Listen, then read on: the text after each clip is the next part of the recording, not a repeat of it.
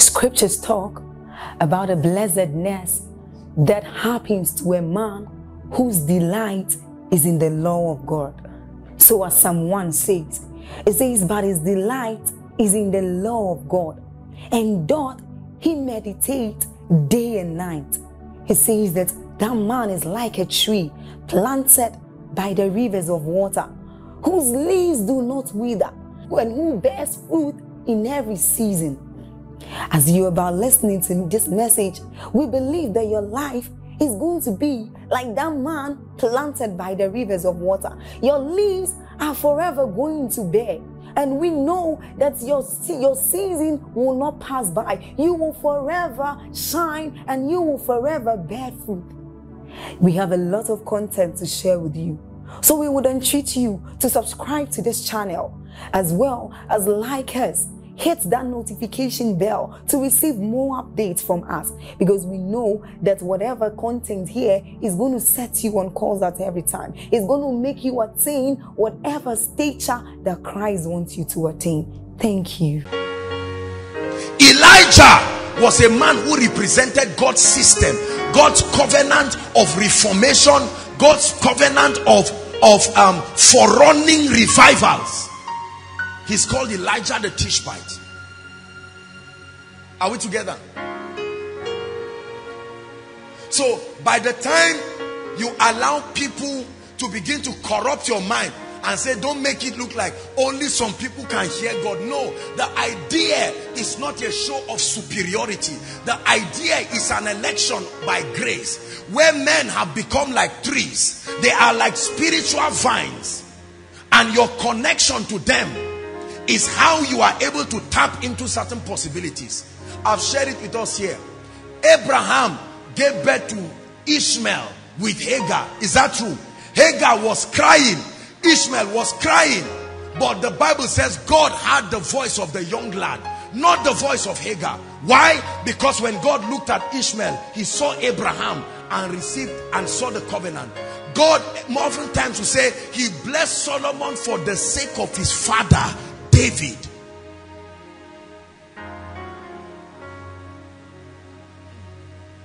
Are we together? When the kingdom was about to be advanced after Christ came, he got 12 men, entered a personal covenant with them. Listen, let me tell you, there is a difference between those apostles and us. We are equal in Christ, but they were men who entered a certain kind of covenant with God that represented the advancement of God's kingdom. If Satan killed all those 12 apostles, the kingdom could not be advanced, because it was through them that it would be spread. That's why God protected them. Angels had to come and open prisons to force them to go out. Are we together? One man called John the Beloved had a personal understanding. It was his personal covenant with God that granted him access to show us the revelation, the apocalypses, the unfolding of prophecy. There are still men like that on the earth. There are not many, but there are. In fact, the system of God's electing these men is always in 12s. There's no time to teach you on that. That God's apostolic governing system is always in 12s.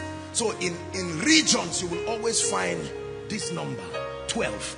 The apostolic spiritual governing council of God. They may not even know themselves, but they represent God's order of activities. Are we together?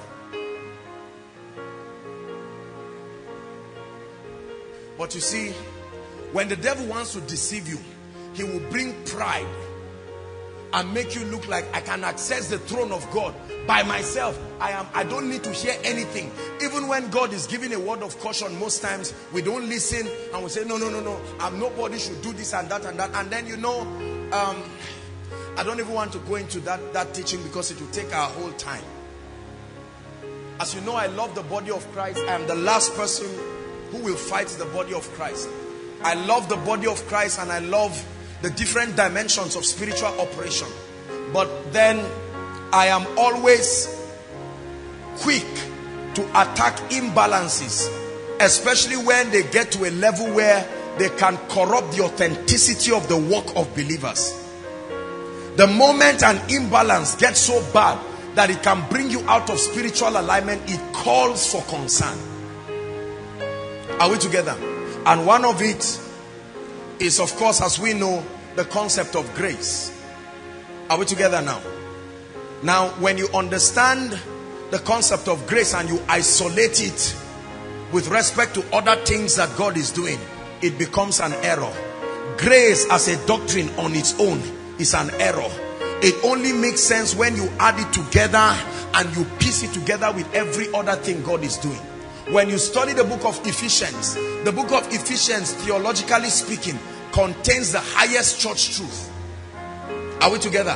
Where Apostle Paul was teaching the church, he was giving them certain doctrines, the entire scope of a Christian experience. 6 chapters, which were a communication of the entire activities of the believer. So it starts, theologically speaking, with what we call sitting, right? You've read that, and many of you have heard it in different messages. It was, that revelation came by a man called Watchman Nee. Watchman Nee was the apostle that God used to communicate the realities of redemption in a very balanced and authentic way to the body of Christ. And so that position of sitting, the Bible starts in the book of Ephesians teaching us how, in fact, when it starts in chapter 1, it never talks about us, it talks about Christ and all that he has done. When you start reading chapter 2, it now brings us into the scene, right? We are now raised up with Christ. So the revelation of God's grace is seen in chapter 1 and 2. And it is true that the foundation of a believer's life is predicated upon the grace of God. There are certain things that we can never have ourselves, like righteousness. It is impossible for anybody to have righteousness by himself. The Bible says the best of our righteousness is as filthy rags. And do not confuse righteousness and uprightness. They are not the same. Righteousness and uprightness are not the same. Righteousness is a gift from God. Uprightness is our response, the advantage, our walk of faith. I'm just giving us, are you getting blessed? I just want to establish a few things before we continue. It's very, very important. So the Bible starts teaching us on the grace of God and all the possibilities that come with that grace. All that Christ had done for us in his death, his burial, his resurrection, and his ascension into heaven. In fact, it was on the strength of that that Paul began to teach in verse 17. He said, for this cause, I have a passion for you understanding this. This is the foundation of your victory in Christ. And for this cause, I, Paul, bow my knees to the Father of our Lord Jesus Christ, that he may grant unto you, right, the spirit of revelation, you know, and understanding, that your eyes being enlightened or flooded with light, that you may know certain things. One is the hope of your calling, and then, you know, the power that raised Christ, that was exerted when Christ was raised from the dead, you know, and all of that. And Paul begins to speak.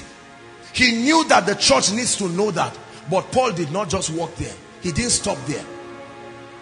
He began to talk about what is called theologically our walk of faith, right? Character. Now you taking advantage of the grace of God. I told you there are 2 dimensions to the grace of God. There is the grace of God as unmerited access, and there is the grace of God as power to live like Christ. They are all called grace. Don't just confuse them. Grace does not just mean what God has done and we receive by faith. There is a dimension of grace that represents everything Christ has done that we could not do, and he gave it to us. We receive it by faith. But there is a dimension of grace that empowers us to do. We will do, but it's not by our strength. Are we together? And then he wraps up the book of Ephesians with what is called standing, and then our walk, and then, you know, sitting and standing. Then it talks of spiritual warfare, our ability to contend against powers and principalities. And listen, every doctrine that must build a believer, please hear me, every doctrine that must build a believer must sustain all these components. Whenever there is a deviation from this pattern, it will lead to error. If you try to teach people how to do warfare, how to do character, and you forget the grace of God, you will lead them into error and legalism. Are we together? When you try to isolate the doctrine of holiness without giving men the foundation of faith, you will lead to self-righteousness, which does not hold any weight in the spirit. And so it must be in that order. The first thing believers must understand about God is not warfare, it's the grace of God. And that's encapsulated in what we call the gospel of salvation. A revelation of the substitutionary work of Jesus Christ, which is a reflection of the love of the Father. So when we see that grace, then our walking right now by faith is our own participation. That's called the gospel of the kingdom. Our reward in gratitude and honor for that sacrifice for us. And then our standing, it says, having done all to stand, stand.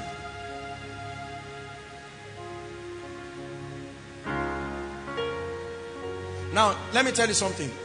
The part of this truth you ignore is the part the devil will use to destroy your life. You can't choose sitting, as it were, grace. You can't choose kingdom just like that and isolate it. You can't choose deliverance just like that. There's a series on it and you can get it after the service. It's called the Full Gospel, where all these doctrines were examined one by one. Their imperfections, their imbalances, to the end that the bride of Christ will become perfect. He said, come and I will show you the Lamb's wife. He said, and he showed me a city equal in length, equal in breadth, equal in height. And part of the possibilities in the kingdom is the foundation of the apostles and the prophets. Christ himself being the chief cornerstone. God stations these men so that they can communicate the speakings of the Spirit. And it is that same order of God's system that was mimicked by the Antichrist system. When you read the book of Revelations from chapter 13 and the rest, the Bible tells us that Satan empowered the beast. The beast will now empower the false prophets. The same order. The same way God empowers his apostles and prophets to communicate certain things, Satan empowers the beast, who empowers the false prophets, and then they continue carrying out their agenda. So there is a system. Spiritual growth is not haphazard. You don't choose how you want. It's not even just how your pastor said so. There is an irrefutable pattern that has not changed. It did not change just because Jesus Christ came and died for us. No, it's an eternal pattern. It was carved out of who God is, not what he is doing. Are we together? There are people who believe in miracles, but they do not believe in the prophetic and the apostolic. That lapse is Satan's authorization in their life. There are people who do not believe in the gift of the Spirit, but they are well-meaning people. That lapse is Satan's, advantage in their life. There are people, for instance, who believe in grace, but they may not believe in holiness and righteousness and all of that, and Satan takes advantage of it. There are people who believe in deliverance, but may not believe in the grace of God, and Satan takes advantage, and they are forever fighting every and anything. The key is not exemption. The key is balance. Everybody say balance. Say it again, balance. The key is balance. Because all of these things are components of the same system.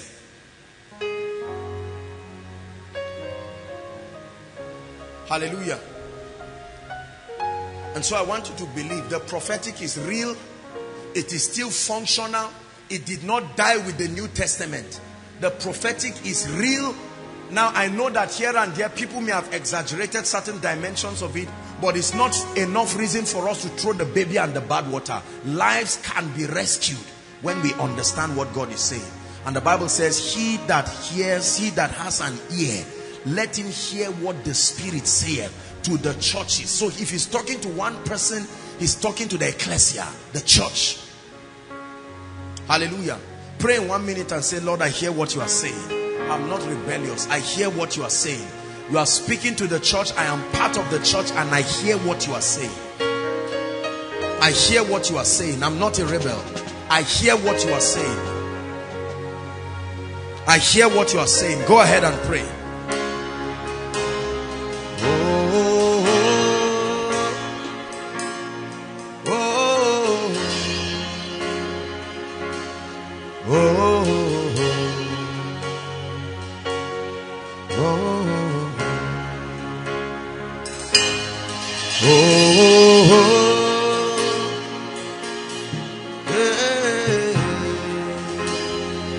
Are you praying?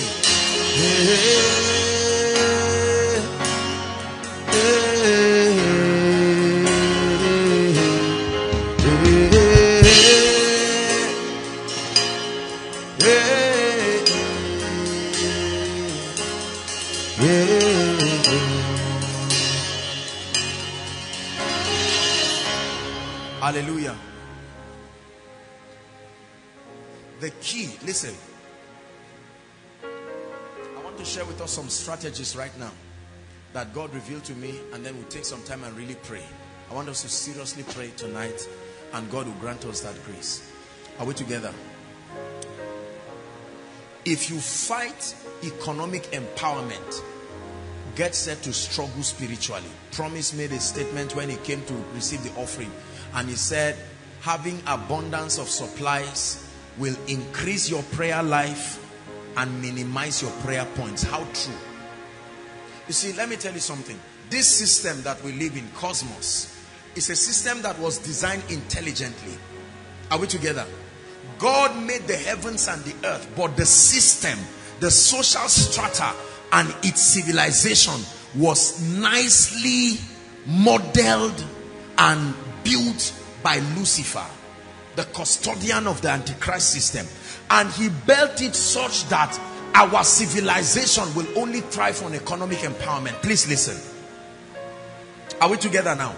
And part of the imbalance that we're talking about is what has produced believers who are prayerful, loving, but we have not paid attention to our finances. And in this season, our flaw is becoming obvious. Are we together?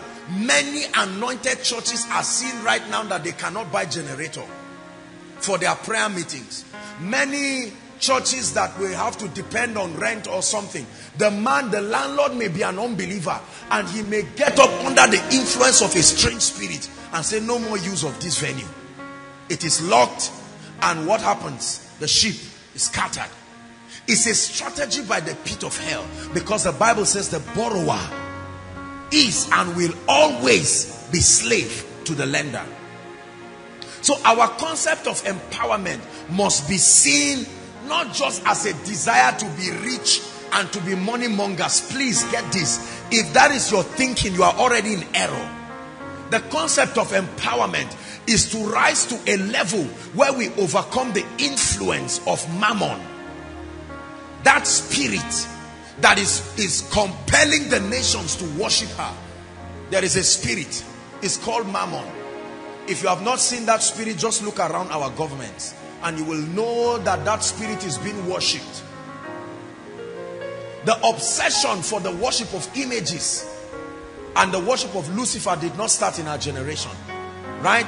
Remember when a king built 90 solid feet gold and said at the sound of music everybody will bow down and worship, and your survival in that territory depended on your willingness to bow. Some gentlemen said, oh king, no. They found another system of exemption and they changed the tide. Businesses are bowing already. Churches are bowing already. Systems are coming to their knees. I've heard men of God who didn't used to talk about certain things, and I've been surprised hearing the way they are beginning to be so obsessed about financial principles that are not consistent with the ways of the Lord. And the reason is because for every leader, what faith is to the realm of the spirit, that's what finance is to this realm. You must pay the school fees of your child. Are we together? And that reality is beginning to punish a lot of people to the detriment of their spiritual life. But everybody say there is a way out. Shout it, say there is a way out.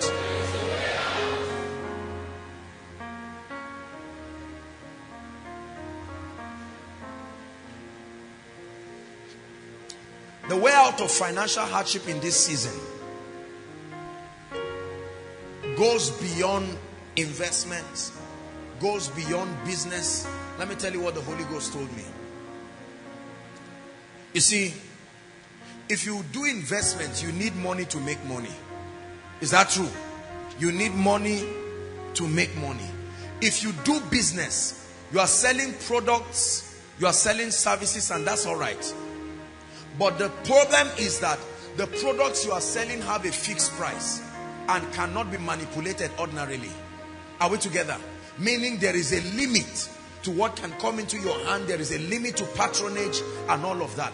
But the key, I've said it again and again, is when you become the product yourself. Not just that you offer services, you become the service. When you become valuable, not just have things that are valuable, but you yourself as a person, you rise to a point where you become an epitome of value. You have entered your financial Sabbath, I guarantee you. The most expensive commodity, for instance, on earth is the anointing. And when you have the anointing, we used to jokingly say it sometimes with a Jimmy, how that we watch people who we know do not know maybe 1/20th of the business principles we should know. But because they possess the most expensive commodity on earth, which is the anointing, and its ability to provide supernatural solutions, they exempt themselves from the tithe and the grip of mammon. So God's call for us in this season as believers to exempt us from the economic turmoil that is whipping the nations and that will inevitably come and lash a lot of people in Nigeria is not only to surround ourselves with valuable things. Valuable things are important, but be the value yourself. And we have that advantage because the Holy Ghost is here to help us. That's why I said your greatest business strategy in this season is to labor in the spirit and carry something authentic and supernatural. You will enter the Sabbath of your life. Do you believe what I'm saying? Please believe it. I can sell palm oil. Is it not when you need palm oil that you buy it? Are we together? I have palm oil in industrial scale, but until there is a demand. But you see, let me tell you something. The world revolves around certain things that will never run out of demand. One of it is the anointing. One of it is the realities that come from the life of a man in partnership with the Holy Spirit, such that even in your business you are offering much more than the product. First and foremost, you have risen to a point where you have become so valuable, then any other valuable thing around you only becomes a support, not the basis for your confidence. Do you understand what I'm saying?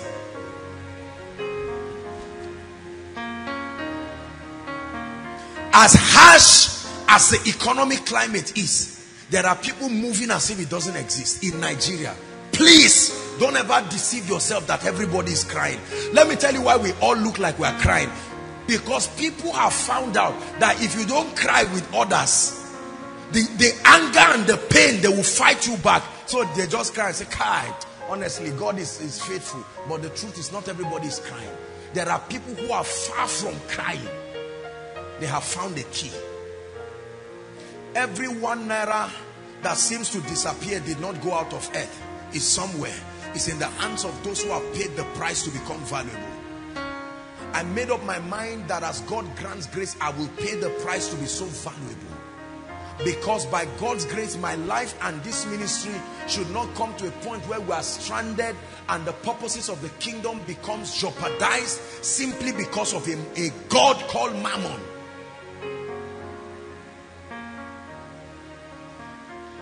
Look at me. Do you know that there are many of our families, we have tried to bring them maybe for the meetings and they may not want to listen. But how many of you know that if we buy something tomorrow and we say everybody should come and line up, Vim, Omo, sewing machine, bikes, you will see people who swore that they will never come here. You see them standing. Even if they will not use it, they will get it and go and sell it and quickly use the money. That's the reality of economic hardship. And from the vision the Lord showed me, listen, people will do things that you will not imagine. Do you know in the Bible, women ate their children? The Bible says, can a mother forget her child? This one, a mother remembered and still ate the child. That's what finances can do. You talk about prostitution is child's play. When poverty hits people, they will make calls that they had not made for years. You see, if you do not empower your people, don't blame them for perversion. And I've found out that you do not judge spiritual seriousness just from the face. You can see someone praying but knows that there are 7 people whose daily bread are dependent upon them. They will go and sleep with any allergy anywhere and bring the money. They will even bring it and so project 10,000. Are we together? Say, in the name of Jesus, I exempt myself from this economic hardship. Say it, in the name of Jesus, I exempt myself from this economic hardship. The Bible says when men say there is a casting down, for you, it says you will say there is a lifting up. There is a lifting up. There is a lifting up. But if you don't believe this, sooner or later, you will have to face the bitter reality of this prophetic word, because it will happen. I want to be honest with you. I'm not one person who just prophesies everything I see, but I salute the government of this nation. I know that they are doing their best with what they know and whatever covenant they are part of, but I want to tell you one truth here. I don't see transformation happening very soon. Let me tell you the truth. All that I don't mean to insult anybody, but a lot of people have given so many prophecies. You are going to see boom, not 2016. It will happen for those who have the strategies. But as far as the world is speaking, you have not seen tears. Wait till July finishes. I'm telling you what I've seen. You will see people sit down and cry like children. I'm not talking of illiterates. You will sit down and gather your degree and shed tears on it. But for those who are hearing this thing and will pay the price to become valuable, I tell you, you will rise as if the devil does not exist.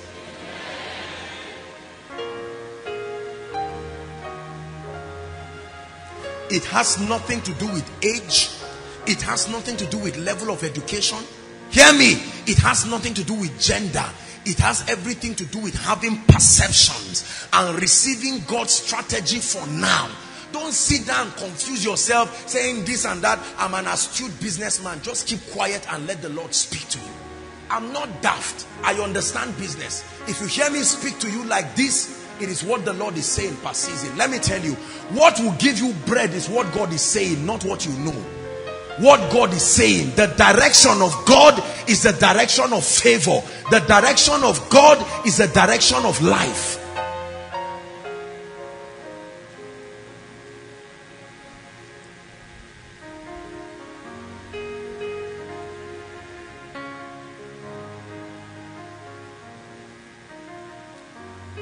Is God speaking to us?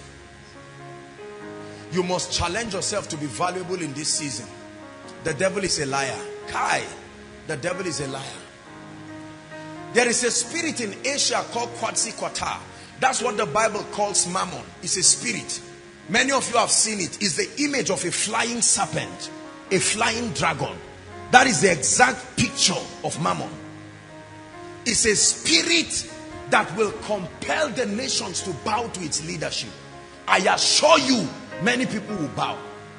The concept of 666 is not just something you receive on your hand and receive on your forehead. It's already happening. When a system compels you, receiving the mark is not just having a physical inscription. It's coming under the sovereign rule of that system so that you have no options. You have received the mark. Are we together? But God is going to grant us grace. We will come out in another dimension. No. Listen, let me tell you, I don't know about you, but Koinonia will not bow to this system. There is a superior covenant. We have the rod of a higher priesthood. No devil, no spirit, no system will make us change our message to tone down the apostolic work God has given, so that we can attract certain kinds of wealthy individuals. That's what is happening to pastors right now. There are certain messages you cannot preach. If it is not rich man friendly, get set to sweep your church by yourself. So you have to tone down certain things. There are certain mainstream TV programs right now where you are not permitted to teach certain topics. It used to be that you can't mention the name of Jesus, but now they've taken it to another level. Certain topics should not be taught on mainstream.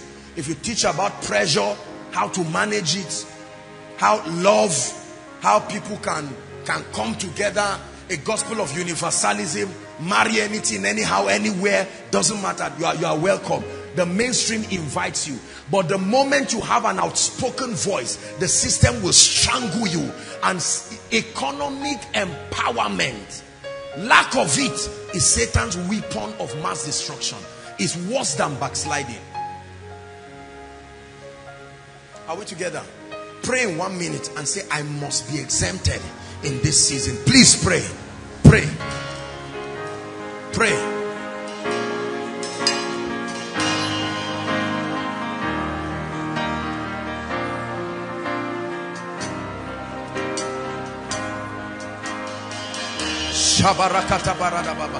Are you praying? Oh, every time the devil tried to bring his arsenal and fight the church, God is always one strategy ahead. One strategy ahead. One strategy ahead. One strategy ahead.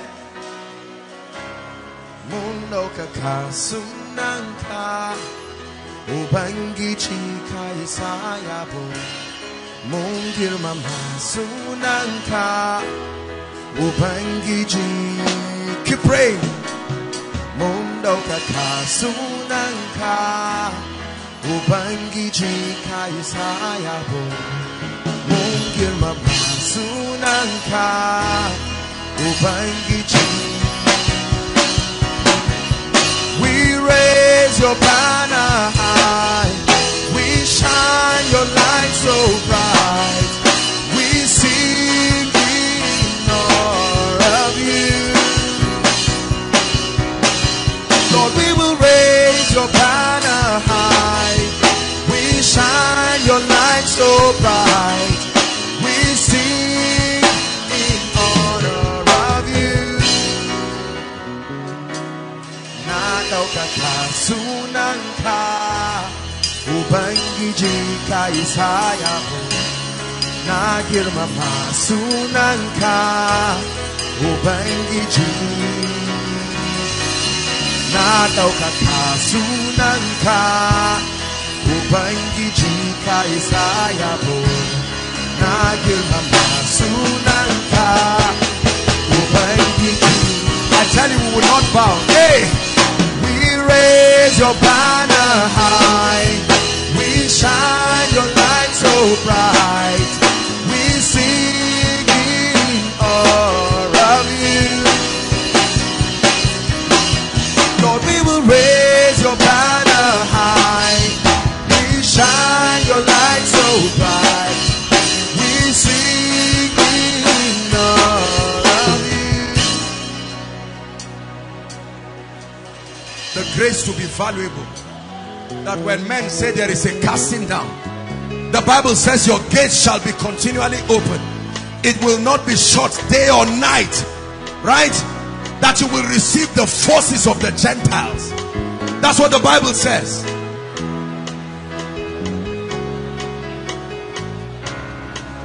You can be valuable and exempt yourself from the economic whiplash.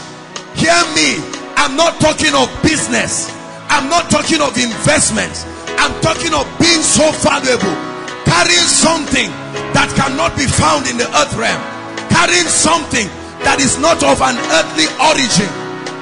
Shakata barata. Shekatekatekate barata supata. Lende prekete dosoto pariketea.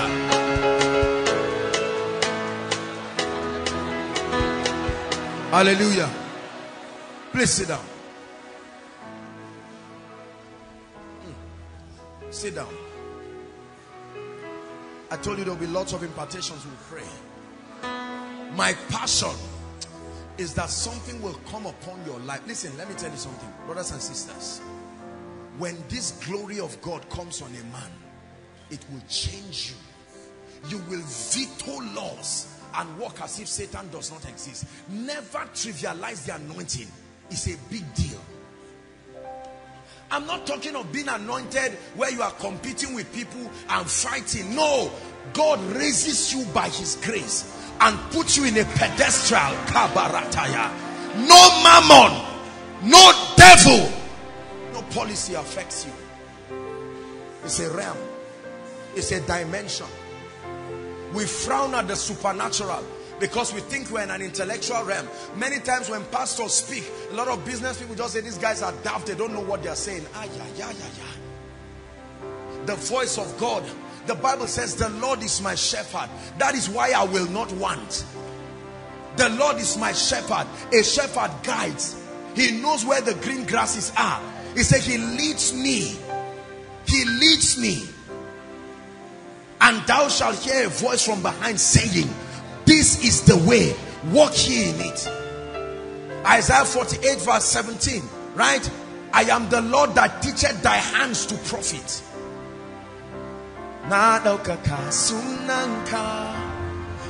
Ubangiji kaisaya na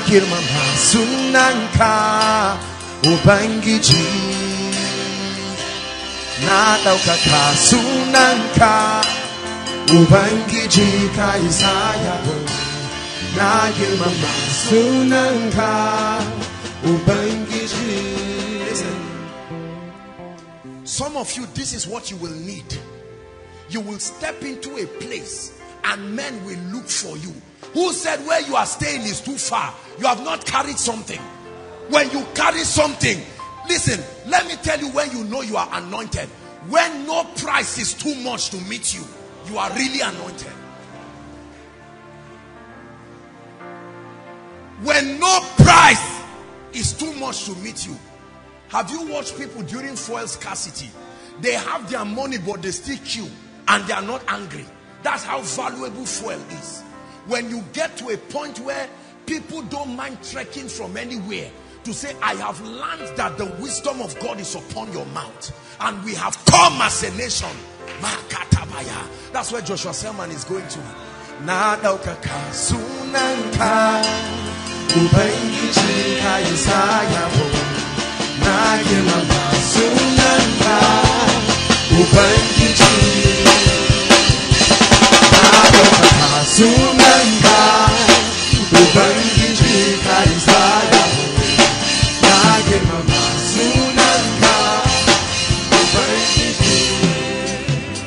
Listen, koinonia is not an exclusive reserve of preachers. Power was never for preachers. Power is for them who will survive in this season, because there are gates that you must stand against, and it takes the anointing. It takes unction, not stories, not preaching. Unction. Listen, churches are closing because there's no results. We argue and say it doesn't matter, but they are closing. The devil is closing them. The devil is closing them. People are coming in with devilish policies against the church. You know why? They have not seen our relevance. By the time a city cannot do without the church, no devil will close it. No devil will close it. Listen, so the key is not just making noise. The key is rising to that point. Please hear me. When you become valuable, listen. If I give you 500,000 to go and invest, you can make money. If I give you a product to sell, if this is 100 naira Everybody you sell to, you will sell at 100 naira. So you move at their pace. But when you become valuable, your reward is left to the perception of your benefactors. One person can see you and give you 100,000 because that's what he perceives. The next person can give you 10 million because that's what he perceives. It's the key to accelerating ourselves to enter that wealthy place. Let me tell you, some levels of businesses are too slow to supply the funds required for kingdom advancement. It takes being valuable. The Queen of Sheba, there was no word on Solomon. She carried her treasure to Solomon. There are Shebas, there are Cyruses that must arise with their treasure. And I'm praying prophetically that someone tonight, an unction from the throne, an unction from the throne will come upon someone that will change your life, where your voice becomes like the voice of God. Listen, let me tell you this. There will be no longer begging in the church. All that depending on the world system. No. The key is not to sit down waiting for someone to employ you. As good as that is, the key has been given to us. The Holy Ghost handing you the keys that can open any door, and you will watch Mammon. Mammon will watch you and not be able to do anything. Listen, I saw this in a vision that the Lord showed me. Many people will be constrained. Their life, it will be as if they should die because the doors are closed. Let me quickly talk about the 2 points. We're rounding up. There is a key that will conquer exhaustion in this season. Please write it down.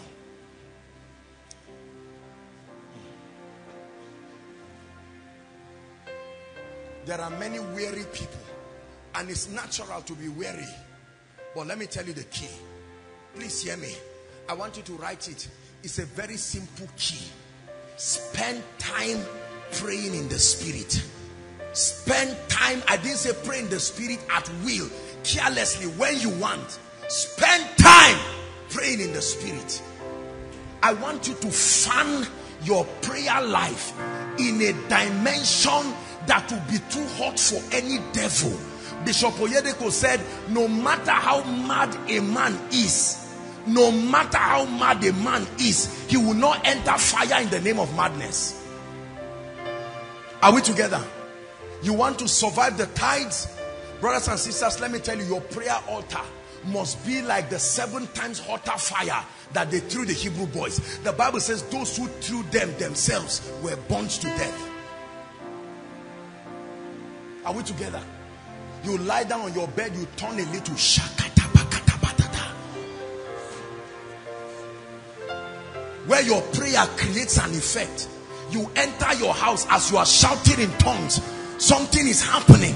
You are shaking gates. Prayer, read your Bible, has always been the key to true apostolic and prophetic revival. When you pray, let me tell you, no matter how dead your spiritual life is, when you invest in prayer, you will burn that devil to nonsense. He must give you more.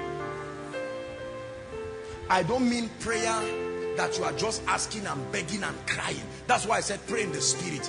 Because for many of us, our prayer in understanding is petition and languishing and pain and anger. But you lock yourself and you pray. I'm not just saying when you are in your prayer room, you are moving on the road.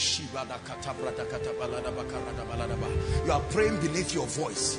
Somebody drops a charm at you, it backfires on him. By night he has become mad. Are we together? Someone is carrying a talisman and you are sitting down and you are going to Sabo. He will drop at main gate because the fire is too hot. He makes, listen, he makes his ministers wind spirits, right? His angel spirits, and his ministers flames. I've said it again. I pity the herbalists that will make concoction and call my name. It's not only that it will not work. If it didn't work, he has still insulted me. It will fry to death physically. I'm not motivating you. You think they've not tried it? How can you be leading a ministry like this and not tried it? Only God knows till we get to heaven before we know how many poisons we have eaten. Let me tell you something. When your prayer life is alive and healthy, anytime you are walking, just imagine in your head fire. Literal fire.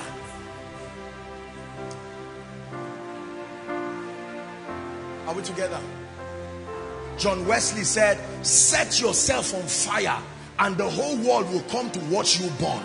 Set yourself on fire. Stop discussing things with people who cannot help you. Go and lock yourself.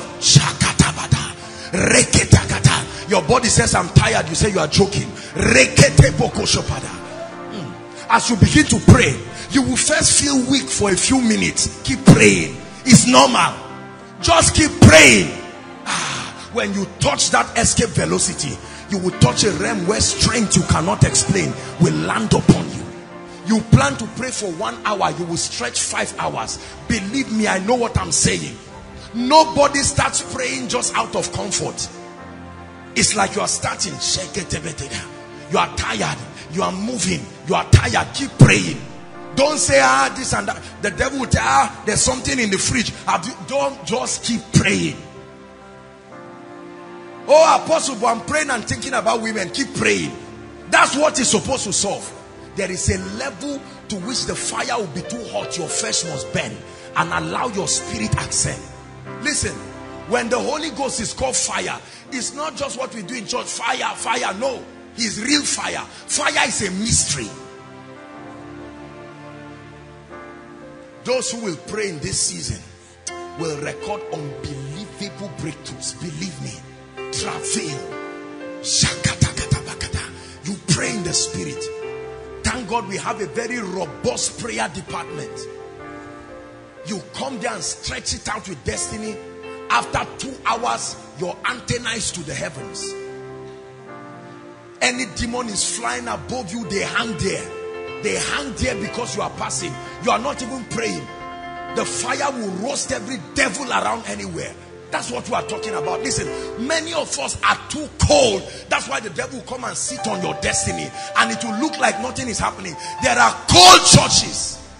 A spirit will arise from somewhere and just come and sit upon the man of God and his wife and his family. But for Koinonia, no way. Shout, no way. Fire. When there is fire burning, somebody will come with migraine. As he's crossing that junction to enter Koinonia, the migraine will just leave. That's fire speaking. That's fire speaking. It works. But if you walk it, it's not a gift. It's a labor in the spirit. This is the labor dimension of spiritual growth. Men will pay you. Let me tell you, your job is to just become genuinely anointed by the power of God, and you watch what God will do in your life. It's what Ejimi calls transformational wealth. That dimension of wealth that is tied to people rewarding you, because the last time they shook your hand, every gate opened. Every gate opened just by shaking you. Do you think they want to be your friend? Absolutely. Absolutely. Praying in the spirit, becoming valuable. Praying in the spirit, becoming valuable. The third key in this season is the power of corporate fellowship. The power of corporate fellowship. If the devil can successfully isolate you in this season, just know that you are quarter to die. Are we together? There is a difference between isolation and solitude. Once the devil wants to destroy you, let me tell you what he will do. Look up, please. He will use offense and push away everybody, every intercessor in your life. You will fight with him. Everybody who has grace and love for you, you will fight with him. He will push every relevant person, push you to the wall alone, and then that's where you sit down there and become a victim of his assaults. A corporate life is a powerful key in the realm of the spirit. The power of a corporate life. That you come together, and where I am almost giving up, as you land with your fire, based on unity of faith and the spirit of brotherhood, before my fire jacks up, your fire is roasting every devil that I came with. Are we together? Corporate fellowship. How good and pleasant it is when brethren dwell together in unity. It is like the oil that flows from the head of Aaron, that priest, down to his beard, down to his skirt. He said, for there the Lord has commanded the blessing. Corporate life. I'm a man of God of myself. You will pay for it in this season. You need corporate grace. Corporate grace. Corporate grace. Because no matter what you have seen, you will need that. Sometimes that corporate grace will help you confirm if the path you are walking is of God. The devil can isolate you and you just keep moving and you are flattering yourself until you land in fire. Are we together? But Koinonia, we are going to pray. I don't know about you, but for as long as you are genuinely connected to this ministry, you must be exempted from this nonsense that is ravaging nations. It's like an angel of death is entering families. Bam! Sickness. Incurable diseases. Have you heard recently how people are dying just from headache? They say somebody has headache. Before they rush him to the hospital, he's dead. Oh, come on. A woman is pregnant. Just when labor starts, she becomes deaf and dumb. Then she dies. We are going to drive that devil out of Zaria. Are you ready to pray? No, we are going to pray. There is a church in Zaria and we will pray. We will pray and drive it far and say, we surround this city with a mystery that makes any enchantment not to be able to thrive. We represent God's seat of governance in this city and we must pray. There's no room for carelessness. We must pray. Lift your voice and pray in tongues for a while.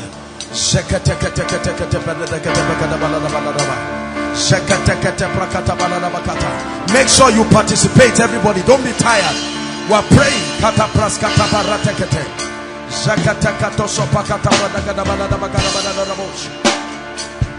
Young and old, everyone pray.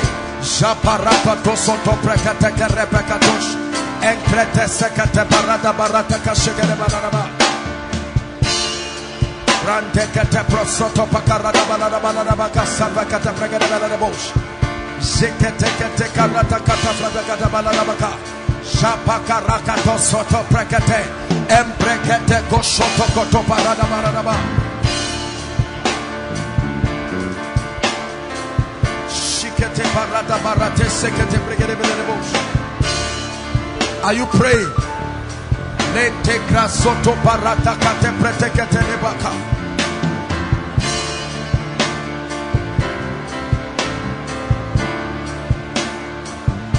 Hallelujah. Anointing fall on me. Anointing fall on me. Let the power of the Holy Ghost fall on me.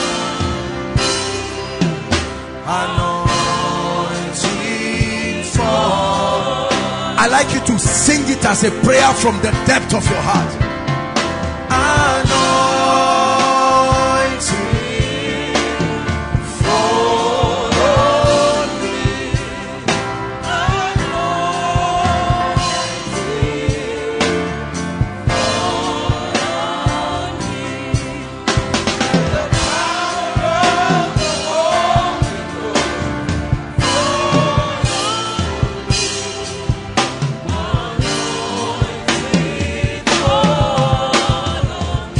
Hallelujah. Listen.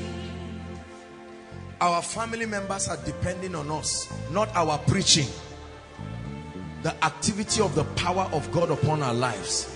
There are people standing here. Let me tell you, listen. This thing that I saw, There are families I know, I saw it happening to in that vision. And I'd like you to pray. You are not desiring the anointing out of covetousness. You need it. There are thrones and dominions that must be subdued. And Apostle Joshua Selman may not be there. The goal is not to have one superstar. The goal is that you carry fire and go to your regions and begin to speak the purposes of God. And while you are doing that, God will compel men to lift you. It has nothing to do with ministry. Please, I'd like you to pray and say, Father, let a strange unction fall upon my life.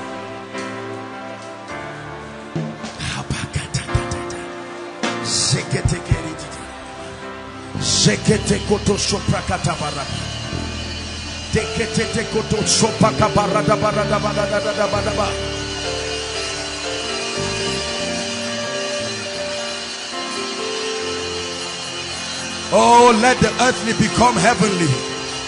Let the earthly become heavenly. Let the earthly become heavenly. In this season, they that will survive must be men of power, authentic unction, unction beyond imagination, unction beyond argument, unction beyond argument, unction beyond argument. Ta ta ta ta, bataka parakata.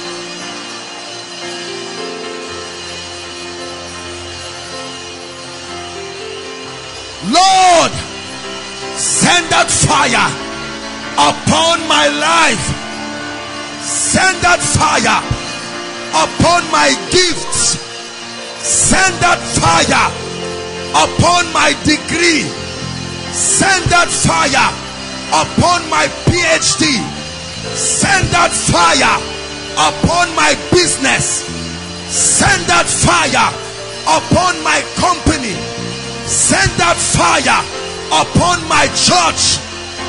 Send that fire upon my family.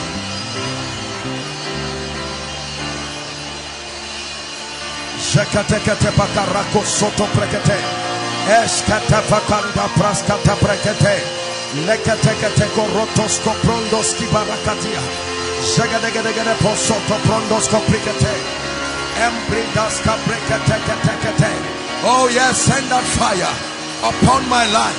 Send that unction upon my life. The earnest expectation of creation awaits my manifestation.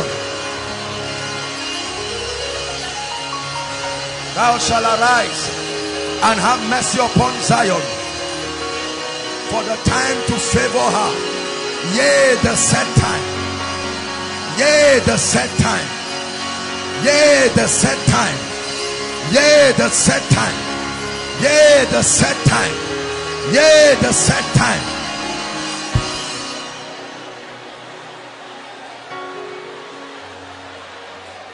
Hallelujah. Listen. Listen. One encounter with the anointing can give you an open door that your lifetime will not exhaust it, if you believe what I'm telling you. One encounter, one encounter can open a financial door for you that will wipe your tears. One encounter can make you a friend to somebody who will pay your being a friend with him forever. One encounter. Listen, listen. Hallelujah. I'd like you to pray a prayer.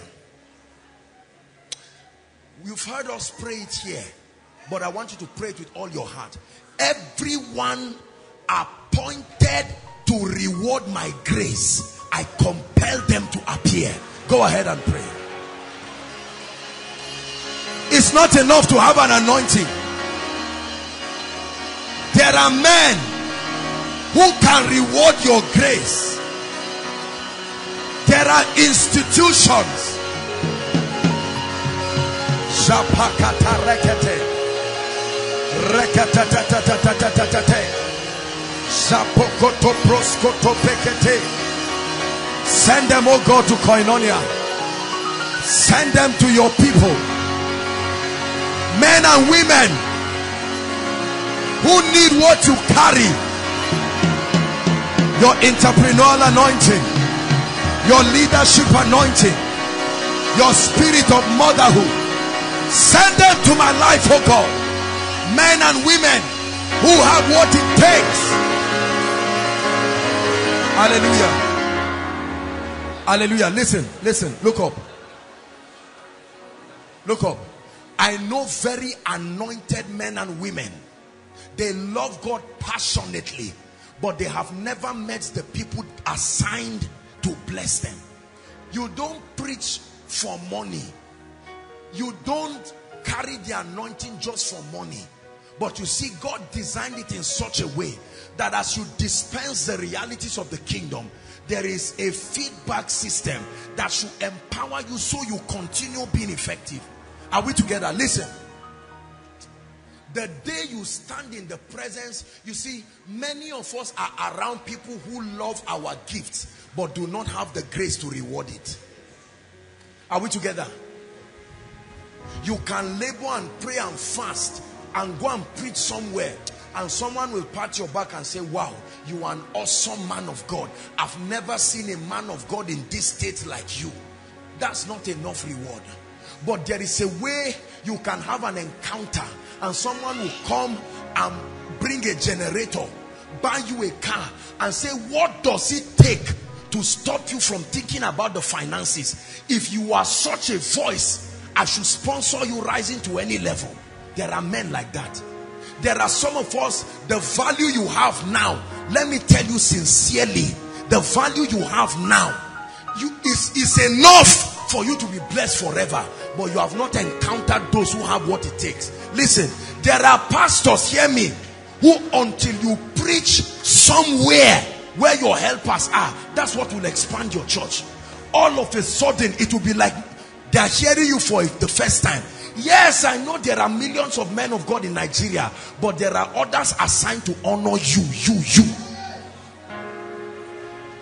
You can be singing songs, laboring and traveling from pillar to post, but if you can discern, God can send you to somebody who has the means but needs your music. When it was time for the lifting of David, a spirit was upon Saul, and Saul needed a musician to drive it. All of a sudden, they went and fished out David. How many times did David play for Saul? When he played just once, Saul loved him. There are circles that I have entered, and I ministered once, and God connected me to people who will bless me forever. And that day, it wasn't even as if I was saying anything. It was just that God connected me to people who will be blessed. Tomorrow we're in Asaba, a mighty meeting happening in the stadium, and we're going to minister. They started preparing for this meeting tomorrow 1 year. 1 year. They came to book 1 year in advance. They have been praying, logistics, publicity all over the city, and we're going to go and storm the gates of hell. There is some, you are not assigned everywhere. Look, you need to pray that those assigned to honor what you carry. Otherwise, you'll be frustrated trying to be everything to anybody. Lift your voice one more time and say, direct them, oh God. Direct them. Direct them to me. Oh, in this season, direct my blessers. Direct those you have sent to be blessed by my ministry.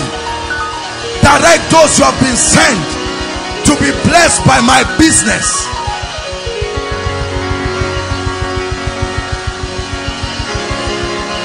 Shabakataposh on the prosasikeruta sabarikata. Direct them. You are a prophet, but not to everyone. That God will bring the ears of those who have been anointed to hear your voice. You are an apostle, not to everyone. That God will direct the people, the institutions.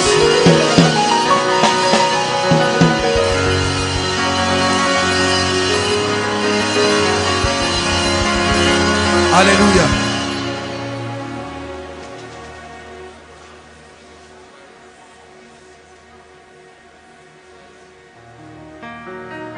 We're going to be praying.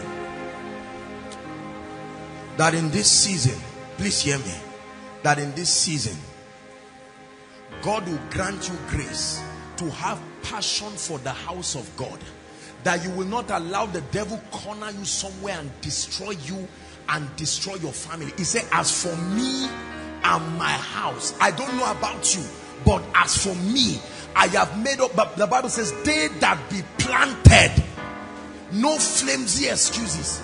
Oh, we are tired today. They that be planted in the house of God, they will flourish in the courts of our God. I'd like you to pray passionately and say, Lord, grace and passion for your house. Grace and passion. Grace and passion for your house.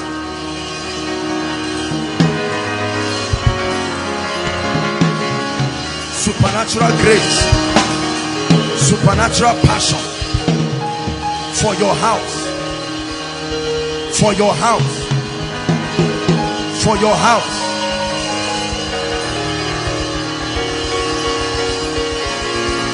Hallelujah. Hallelujah. We're rounding up. One category of people who will be exempted from any nonsense in this season are passionate and addicted soul winners. Listen, listen. There was a time they needed money to pay for tax. It was a period that they needed money desperately. They had come to collect tax. And Jesus said, go and catch fish. And fish in the Bible is symbolic of souls. When they caught those souls in that mission work, they found money. As they were preaching, God provided a way. As they were preaching, fishers of men, they went to fish and they said, open the mouth of that fish. As that fish testifies the greatness of God and confesses with his mouth the lordship of Christ, you engage a law automatically that brings you wealth. Hear me. Please believe what I'm saying. There are many people here who love God. We are prayer warriors, but we are not soul winners. You stand up alone and drag yourself to koinonia. You wave your roommates. You wave your family members. You come here and get blessed. While you are getting blessed, the devil is using them to destroy your blessing. You go back home. A soul winner is an intercessor. Lord, you must change my family members. There are people who can come on Friday and say, look, I'm going around this place. Have you heard about koinonia? You've never really come. You see, this our shame. Big boy, big girl. There are no big boys and big girls in the kingdom. It takes passion. When you are doggedly involved in soul winning, you schedule seasons of exemption. I can tell you this. I can tell you this. Are we together? You are in your office. You are there and you leave every other person. Someone tells you, the devil is trying to manipulate my life. Oga Jordan did something today that blessed me so much. Some people came to his shop to buy books. And the way they began to talk, at once he knew it was a demonic situation. God has given you spiritual intelligence. There is a way you hear people talk. What they are saying in the realm of the spirit is, I need help. You just listen to them and say, bye-bye.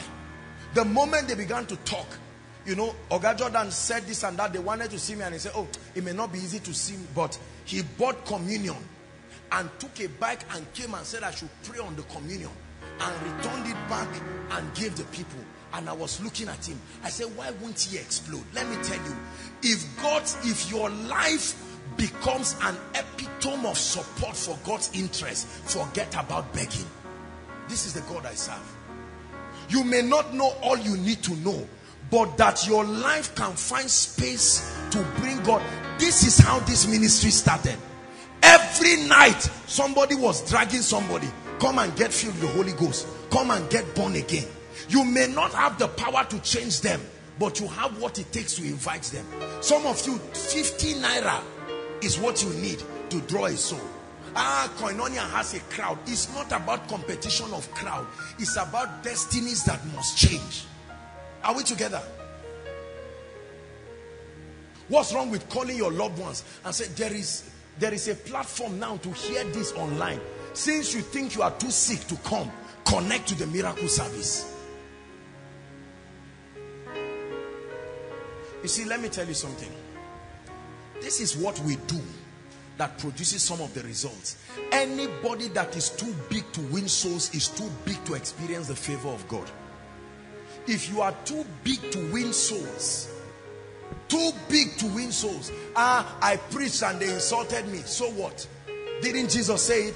Blessed are you when men persecute and revile you. Rejoice, for so they did the prophets and the rest.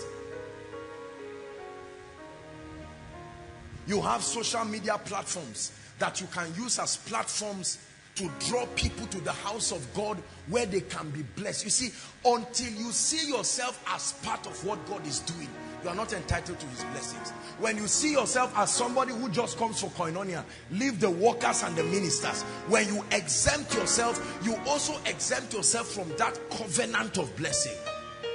He said, if you are the children of Abraham, you will do the works of Abraham. I'd like you to pray before I speak over our lives. Lord, grace to be intentional about saving people from the kingdom of darkness to the kingdom of light. Open your mouth and pray.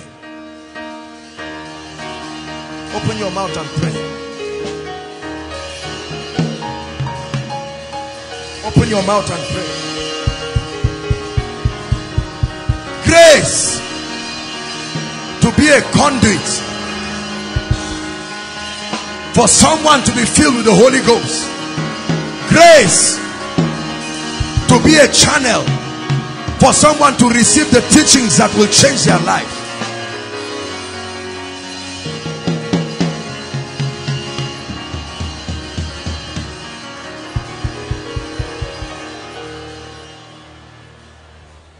Hallelujah. Please lift your hands. I want to pray for you. And I want you to believe it. Praise the Lord. This prayer is not just, I know that I pray impartations every time. Don't you think you are getting the same thing? You see, one thing with grace is when it comes. Yes, I know that some of us, it's not yet time for manifestation, but you can begin to do something with it. Are we together? One day, instead of dragging somebody to go for prayer department prayer, before the prayer department, teach the person on the baptism in the Holy Ghost and try to lay hands on the person by yourself before you go. Everybody must have room to start something.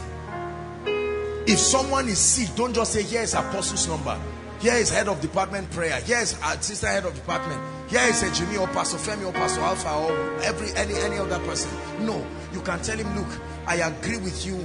I am part of a family that has a healing anointing and I want to agree with you. If you pray with the person and nothing happens, there's nothing to be embarrassed about. Everybody you see had an occasion to begin to exercise themselves. Anointings are useless if you are not ready to use them. God does not waste. He said, gather the fragments that there be no waste. Are we together? I want to pray for you. There are three things I'm going to pray for you. The anointing for uncommon wisdom. That's the first thing I'll pray for you. Let me tell you, I know many foolish people. It's not by age. I have seen this ancient wisdom upon my life. As young as I look, I have seen it. I know it is real. I saw it in people. I coveted it with my heart. And the day it landed upon me, I knew. The anointing for wisdom. Strategies. 2, the anointing for favor. You need favor in this season. Favor is not when you do things by yourself. Favor is when God raises men to do things for you. It's not about having money. It's about the appearance of men in your life to wipe your tears. It's called favor. Number 3, the supernatural power of the Holy Ghost to provide solutions to people. There are sick people. There are oppressed people. Waiting for Joshua Selman to heal everybody is idolatry. That's not God's design. God's design is that you become an extension of what we represent. That when we cannot be there, you can arise. They tell you a woman is failing to give birth. You lay hands on her stomach and ask her to give birth there and then. No CS. It has nothing to do with being a pastor or being a prophet. You don't need to carry any ministry. You just need to carry the spirit of grace. Lift your hands. spirit of wisdom. Spirit of wisdom. There is a level of wisdom that is beyond age. It's not found in the realm of men. It comes from heaven. Job was asked a question, whence cometh this wisdom? Where is it? Where is it? They asked the place of the dead, and he said, it's not with us. We don't know where it is. He said, only God knows the place thereof. Whose price is higher than rubies. He said, doth not wisdom cry? Her price is far above rubies. Right? He said, by me kings reign and princes decree justice. With me are riches, wealth and honor, yea, durable riches and righteousness. I pray for you in the name of Jesus. The grace for supernatural wisdom, uncommon wisdom, let it come upon your life in the name of Jesus. Receive it in the name of Jesus. Receive it in the name of Jesus. From today, you begin to function at a frequency of wisdom that no man will begin to gainsay or resist. Number two, the Bible says all who saw Esther loved her. Favor. There is such a thing as favor. There is such a thing as divine, supernatural, not man-made, arranged favor. Favor from strangers. When those who know you favor you, it makes sense. When a stranger is moved by the Holy Ghost to serve the purposes of God in your life, your business and your ministry, then you know that that's favor. Receive that grace for favor. Receive that grace for favor. Receive that grace for favor. Listen, some of you before the end of this night, strange testimonies. Strange testimonies. You are thinking of buying a Bible, someone brings it. You are thinking of buying something, someone brings it. Now that's favor. You are looking for a place to pray, someone says, I have my room. Anytime you need to pray, I give you. That's favor. You are trusting God to travel for a meeting somewhere. You are stranded in car. Someone says, I will sponsor you, pay for your flight and bring you back. Receive that order of testimonies in the name of Jesus Christ.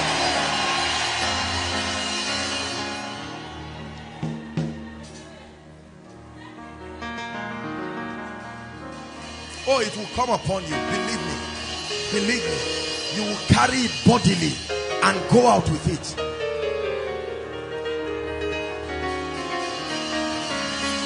Hallelujah. The last prayer. Lift your hands. This one will come upon you big. Listen. We need miracles, signs and wonders. The ministry of miracles has not ended. Signs and wonders. The sick healed, the oppressed delivered. You command breakthroughs in the lives and destinies of men. Don't just waste words as you speak to people. You influence the realm of the spirit to provide solutions for people. Lift your hands. Father, I pray over your people, that ordinary life, that ordinary preaching, that doing things ordinary, from today step into the supernatural. Step into the supernatural. Step into the supernatural. The unction for signs, wonders and miracles, let it come upon your life right now.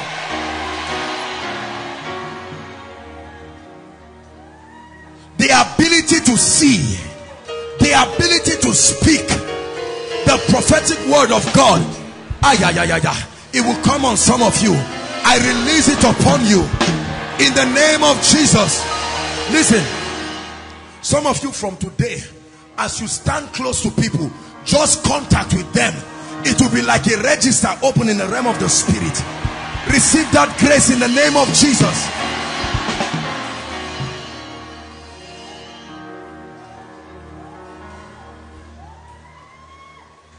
I pray for you. The way God can have respect for the prayer of a man and solve another person's problem because of who prayed. In the Bible, God had respect for the prayers of men. Elisha prayed, right? Well, it was Elijah that prayed that God will open the eyes of his servant. He didn't ask the servant whether he had faith. He had a covenant of answered prayer, and because of it, a man's eyes was open. I pray for you in the name of Jesus Christ. One more time, may your eyes be opened. May your eyes be opened. Hallelujah. Before anything will happen to you and to your loved ones, may it never escape your vista. You will see it. Hallelujah. And I want to pray for people who the devil has manipulated their visions to a point that they no longer trust what they see. You started seeing well, but the devil wanting to confuse you. Shakatabata. I tell you, I see an anointing coming on people. The devil wanted to confuse you and started aberrating your vision, and what you started seeing stop coming to pass. In the name of Jesus Christ, I pray for you right now.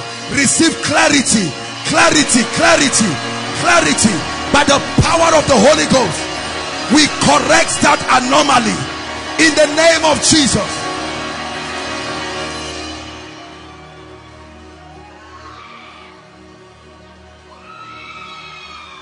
I don't know the spirit that is lingering around the body of Christ, giving men bad visions, taking advantage of their prophetic dimensions and confusing them so that their words will not be heard and so that their visions will not be seen. Some of you now, you have closed yourself to visions because the things you saw look corrupted. I pray for you again. May that spirit that manipulates your visions be casted out of your life right now.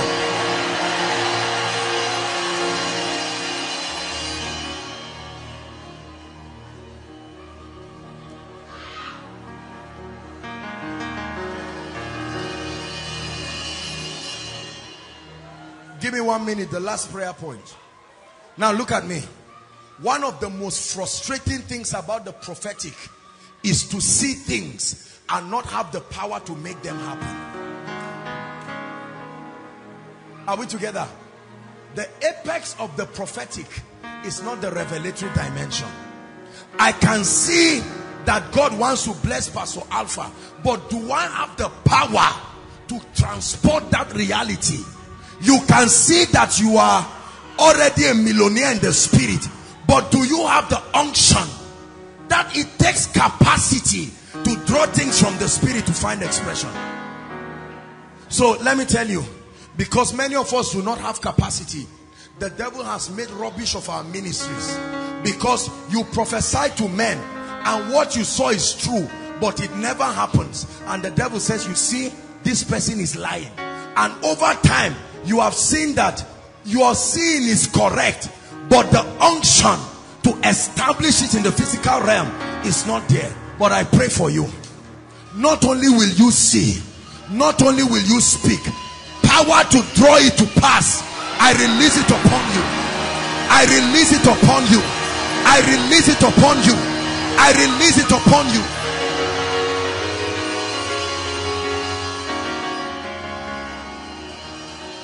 Hallelujah. Prophecy whets the appetite of men. It takes power to make it happen. The creative power of God. By this time tomorrow, it was not a suggestion. It was created prophetically. Go and come back with your miracle child. That's creation. So God can show me that Shadrach should enter a dimension in the spirit, but do I have the unction to make that chapter in the spirit manifest? That's authentic power. One more time, I pray for you. Everything that makes your prophecy barren of manifestation, I command it to dry up right now. I command it to dry up right now. I command it to dry up right now. You will speak to men and it will happen speedily. You will speak to men and it will happen speedily. Hallelujah. Before we sit down very quickly, you are here, you've not given your heart to the Lord. You've heard of the prophecy and the things that God is going to be doing in the months ahead. But this is only for those, the exemption is for those in Christ alone. God bless you. Whoever wants to join this gentleman, God is convicting you and saying you need to make your ways right, or you have given your heart to the Lord, but for some reason you found yourself going haywire and it's time to return to Jesus. Wherever you are, inside, outside, make your way to the front. They are not two alone. The Holy Ghost is speaking to men.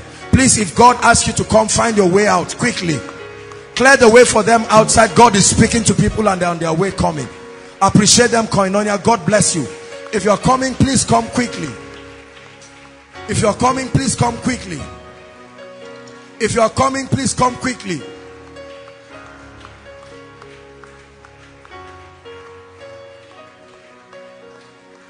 If you're coming, come quickly. Don't let the devil keep you down.